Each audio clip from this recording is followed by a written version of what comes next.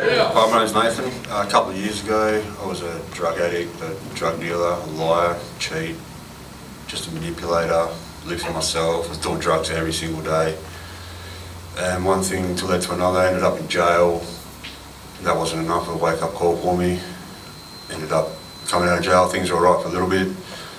But let sin back into my life, resulted in a breakup with me and my fiancée and my daughter. And while I started coming to Potter's house and hearing about Jesus and how he could save me, and I put my hand up and let Jesus into my life, and he's taken away all my strongholds, addiction, lies. He's just changed me in ways I can't even describe. And this, you can have this too, you know, you just have to let him into your life and just put him first like I do.